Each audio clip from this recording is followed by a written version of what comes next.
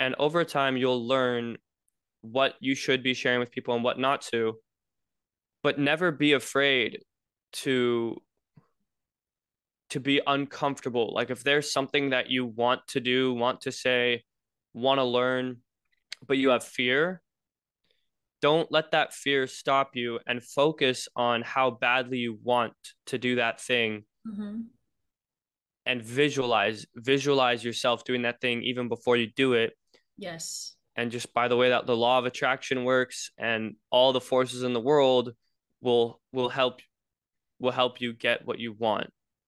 So absolutely. yeah. That's actually a very, very positive, strong message because I actually do that with my son. Imagine how you're going to be in class so that your teacher doesn't call me and complain that you just bothered children.